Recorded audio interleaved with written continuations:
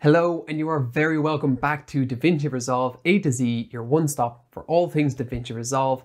And in today's episode, we take a look at saving time grading our footage using post-group clip nodes. If you find this content helpful, please consider giving this video a thumbs up, subscribing to the channel, and hitting the notification bell.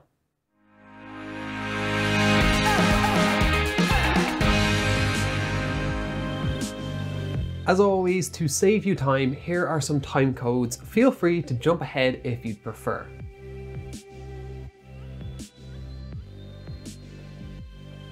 To show what post-group clip nodes do, we will use an example. Of course, there are many other applications for post-group clip nodes, but once you understand what it is that they do, you can apply them to your needs. So let's imagine this common shooting scenario and take advantage of this feature. You're delivering a pretty standard video, i.e. some interview clips on your A cam, cut together with some B-roll clips shot on your B cam. In my case, the interview A cam is an FS5 and was shot with our own light. On this camera, we choose to shoot S-Gambit3.Cine and S-Log3 because at 1080p, the FS5 is 10-bit 422 and can handle the S-Log3 gamma. The B cam is an A6300 and was shot with only available light. Being only 8-bit 420, we decide to shoot with a gamma of S-Log2. The point of this is that we essentially have two sets of footage. Footage from the A cam that renders light and color in one way in one lighting environment, and a B cam that renders light and color in another way in another lighting environment. With the scenario laid out, let's jump into Resolve and grade this sequence quickly, easily, and efficiently by utilizing post-group clip nodes. We will begin with a quick look at the edit so you can see how this mock sequence looks before we color it. An electric drum kit is pretty much exactly like a real drum kit. There's a snare drum, there's some toms, and there's some cymbals. And just like a real drum kit, they're a hell of a lot of fun to play.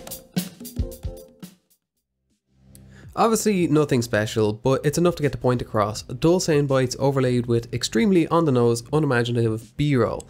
The B-roll was purposely shot inconsistently to show you the power of group post-clip nodes, which we will get to. Now to the color tab.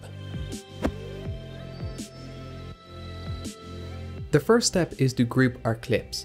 Make sure you have the clips panel open by clicking on the clips icon.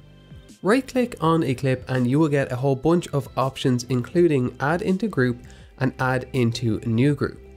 I recommend using add into new group as this will give you the option to name the group and allow you to be extra organized. Remember, this is just a simple example, but as you get into more complex sequences, organization becomes more vital. I will call this FS5. With an FS5 group created, I can now select the remaining FS5 clips, right click and add into group and select FS5. Next, we will set up a second group for the A6300 footage. Select all the A6300 clips, right click and select add into new group and name it A6300. Lastly, if you accidentally add a clip to the wrong group, you can right click that clip and remove from group and then proceed to add it to the correct group. Let's come up to our node panel. Now that we have created groups, we have some extra options on top of our usual clip and timeline. The third option is group post clip nodes. Because on our timeline we are on a clip that is in the FS5 group, we are now looking at nodes that will affect all clips in that group. Let's convert this footage to Rec 709 with the color space transform tool. It'll be S-Gambit3.Cine and S-Log3 for inputs and Rec 709 for both outputs. Same as timeline would have been fine for me as I happen to have my timeline set to my desired output, but in the interest of being as clear as possible, let's be thorough. We'll set luminance mapping to simple and make a few quick adjustments to get this looking reasonable without being too fussy.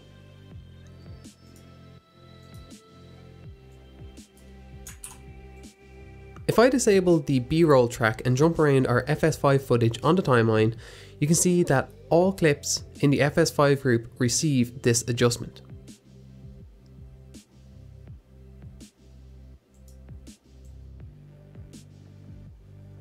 That's one powerful aspect of grouping clips, but not specifically group post-clip nodes. To really show what this is capable of, let's jump to the A6300 footage. I purposely did a mix of exposure, i.e. one to the middle, one to the right, and one to the left. Of course, on the A6300 when shooting log, you really should shoot to the right to get a clean image, but for the sake of the tutorial, let's ignore how noisy some of the footage is. While viewing this clip, which is exposed to the middle, let's add our color space transform and appropriate settings. Input is sgamma3.cine, but now with slog2 for gamma. And output is rec709, and again we will save time by setting luminance mapping to simple.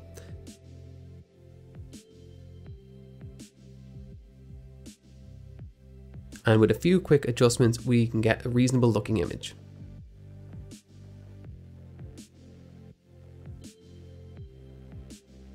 Everything looks fine and dandy with this clip, but if we view our clip which we exposed to the right, which is also receiving those adjustments, the shot is overall too hot.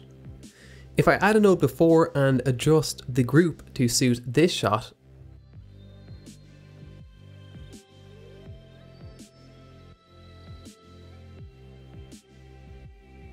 then our previous clip is too dark. So let's remove that node. Instead, we will make that adjustment to the clip itself.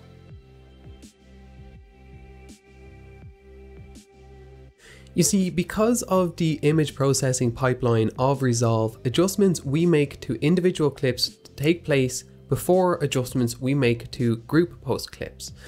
This means we can make changes on a clip-by-clip basis to balance the footage to suit the overall adjustment we want for a given group.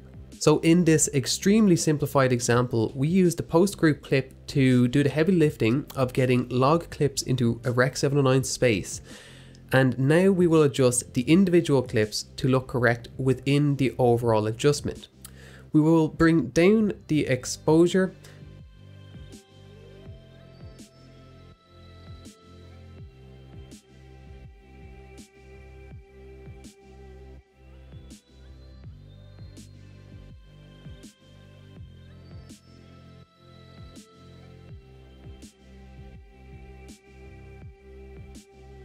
and now it fits nicely into our group adjustment.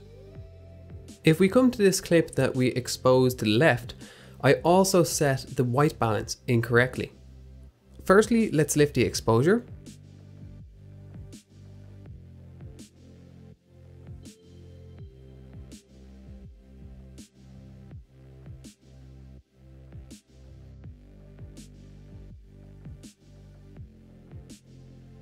And now let's correct the white balance by warming the image up. And now let's look at the sequence. An electric drum kit is pretty much exactly like a real drum kit.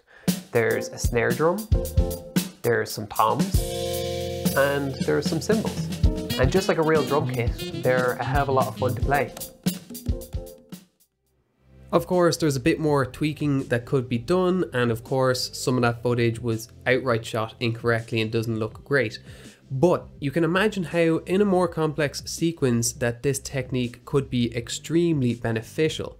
I use group post clip nodes all the time in my corporate work as they are a great way of speeding up the grading process. I hope you found this tutorial helpful. Did I miss something that should have been covered in this tutorial? Leave a comment below so I know to cover it in a future episode. My name is Lee Dalton. This is DaVinci Resolve A to Z. Thanks for watching, and I will see you in the next video.